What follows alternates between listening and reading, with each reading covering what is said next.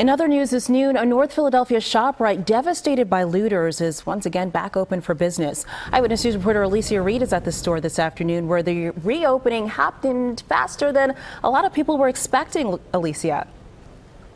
That's right, Janelle. After last weekend's looting, the thought was that this wouldn't reopen for months, possibly up to a year, but that's not the case. The store is a little boarded up, but they're back up and running, and workers are grateful to have their jobs back this morning. There was a huge turnout from the community this morning. Members from a number of churches were here joining in prayer. One speaker said the president and CEO of Brown Superstores not only puts bread on their tables, he also puts bread in their pockets. The owner here hires a vast majority of black and brown people and also gives those transitioning from the prison system into society a second chance. So this reopening is huge for the people in this community.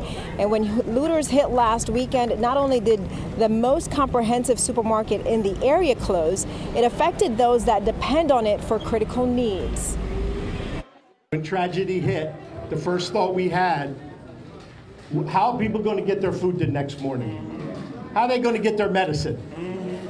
So we're not going to worry about first if we have insurance, which we do. We're not going to worry about that. We're going to worry about how we get this store open and take care of the people we care about. And here we are.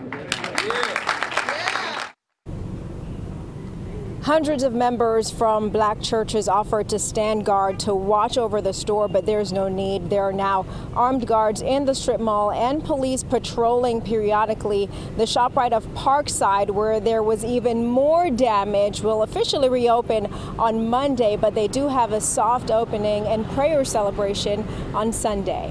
Reporting live from North Philly, Alecia Reid, CBS 3 Eyewitness News. A lifeline for that community, Alecia. Thank you.